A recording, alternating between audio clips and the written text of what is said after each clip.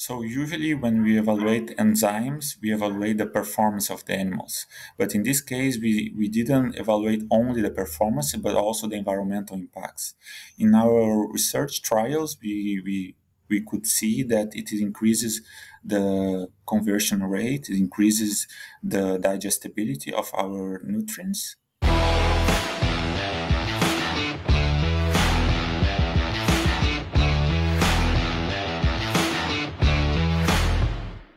Welcome to the Swine Nutrition Blackbelt Podcast, the latest swine nutrition research digested for you. I'm your host, Clayton Chastain, and today I'm joined by Felipe Hickmann, a Ph.D. candidate at the University of Laval. So Felipe, you were just on the show not too long ago, but just in case there are any listeners that missed the last episode, could you give a quick summary of your education and background? Yes, sure. So I'm originally from Brazil, in the south of Brazil, and I'm doing my dual Ph.D. program at URGS and Université Laval in Quebec, Canada. And I'm working on novel feeding strategies on pig and poultry production and what's the impact on the environment.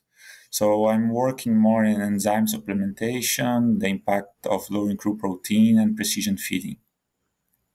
Awesome. So yeah, kind of on that, what you just said, as I read the study that you did about using Betamannan supplementation as a more eco-friendly feeding strategy for both swine and poultry. So what was kind of the idea behind the hypothesis and what all did you see? So let's start from the beginning. What are Betamannans? They are fibers present in the hemicellulose part, and they are present in all vegetables, especially soybean meal. And there are two big problems with that. Given its fiber content, it increases viscosity that creates a gel that affects the intestinal transit, which reduces absorption. And also it's a pump, is a pathogen-associated molecular pattern that when encountering a defense cell, it creates an inflammatory process. So with this inflammatory process, there is a loss of nutrients, and the animal use part of the energy that could be used for production for the inflammatory process. There are some alternatives to mitigate this problem with Betamannans. That's creating some complex diets. So you reduce the soybean meal in the diets and increase some other protein sources, but it increases the cost of the feed. The other strategy would be use some microbes to digest this fiber, the Betamannans, or also using some Betamannanase, that our focus here in our study. The Betamannanase effects are they reduce the viscosity, they increase the absorption, so the feces are more dry. So which means that the digestibility is higher, and higher is the conversion rate. It creates a probiotic effect, so with the Betamannans that are degraded, that increases the intestinal health of the animals. I'm not sure if everybody knows, but Betamannanase is the second most enzyme produced worldwide. It's not very common in the animal science scenario, but is really very used in the cleaning industry. So then I read the study that you did about evaluating the impacts with Betamannanase on the environment. So would you mind sharing a little bit about that study then? Yes, so usually when we evaluate enzymes, we evaluate the performance of the animals. But in this case, we didn't evaluate only the performance, but also the environmental impacts. In our research trials, we could see that it increases the conversion rate, it increases the digestibility of our nutrients, given what I mentioned. But you also evaluate the environmental impacts of using Betamannanase in feeding programs. So for this case, we evaluated the main environmental impacts associated with pig production that are climate change, eutrophication, and acidification in two contrasting regions in Brazil. That's a main producer of pig production. So for this, we use in our diet formulation two energy matrix. 45 kilocal of metabolizable energy and 90 kilocal of metabolized energy per kilo of feed. That are the two main energy matrices using during diet formulation. 45 is a little bit more conservative, but we can have higher values like 90, even 150 kilocal depending on the study.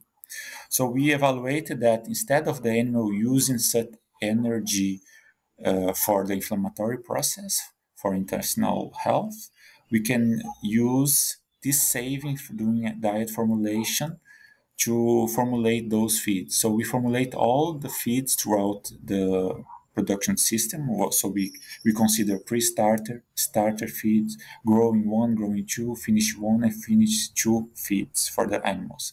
And we evaluated some complex and simple diets in the beginning, and also diets with and without Betamannans.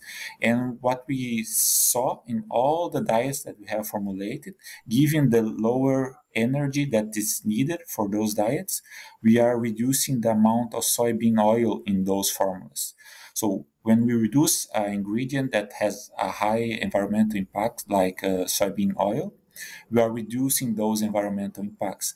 So we made a regression when we are reducing the amount of soybean oil content. We are reducing the impact of climate change, and also reducing the impact of eutrophication up to 16% of climate change and 2.7 of eutrophication. So it's a considerable amount, especially because feed accounts for is the highest environmental impact when you consider feed production. So our main findings of this study was that if we are using Betamannans, we are saving some energy during diet formulation, given the lower amount of soybean oil content, and we are having some environmental benefits. That's reducing the impact of climate change and reducing the impact of eutrophication. For acidification, it was not significant because depending on the diet, it will more or less acid. But overall, these were the main findings of our study. A leader in swine nutrition solutions driven by science. Novus's products and services look at the whole animal, focusing on productivity and well-being, in order to feed the world affordable and wholesome food. For more information, visit Novus's website at www.novusint.com. Gotcha. So just make sure I understand that correctly then. So it's essentially because of the lack of the inflammatory response from the Betamannans in the feed, the pigs kind of have a lower energy requirement with the Betamannans, so you don't have to have as high of an energy level in the feed. Am I understanding that correctly? Yeah, exactly. So instead of fighting against this inflammatory process, the animal could save some energy for production. So we are using an energy matrix during diet formulation that could be used for the animals. So this energy savings has a great environmental impact, given the change in ingredients in the formulation. Gotcha. Yeah, I like this study and kind of how it took a little bit of a different spin on things from the typical supplementation. Instead of looking at the performance of the animals, you kind of bring it back to the feed mill and see how it has an impact there and how it improves things there. So kind of on that same line then, are you planning on doing any more research trials along these same lines, looking at different feed levels back at the feed mill, I guess? Yes, so we are working on novel feeding strategies. One strategy is enzyme supplementation. So this was the first study that worked with Betamannans, but now we are trying to work with phytase as well. So first, we need to have a meta-analysis to see what's the overall impact of using phytase on the performance of the animals. After that, we will include this in the model for the life cycle assessment, so we can evaluate what's the environmental impact of using phytase in pig production. So this is the next step. So what phytase is doing, especially when you consider the lower amount of phosphorus that's being excreted, and what's the impact on eutrophication, for example. Gotcha. Interesting. So yeah, I'll be definitely glad to have you back on to talk about that when you finish that study. But I think that's all the time we have. So thank you again, Felipe, for coming back on the show again. Thank you. Yep, and everyone else, thank you for listening to the Swine Nutrition Blackbelt Podcast. Please visit us at swinenutritionblackbelt.com, and don't forget to subscribe to our podcast channel so you won't miss out on the next episode. See you next week. Hey everyone, we're always searching for the latest and greatest research to share each week. If you have a swine nutrition related research trial and would like to come on the show and share it with us, feel free to email the details about your research to hello@wisenetics.com.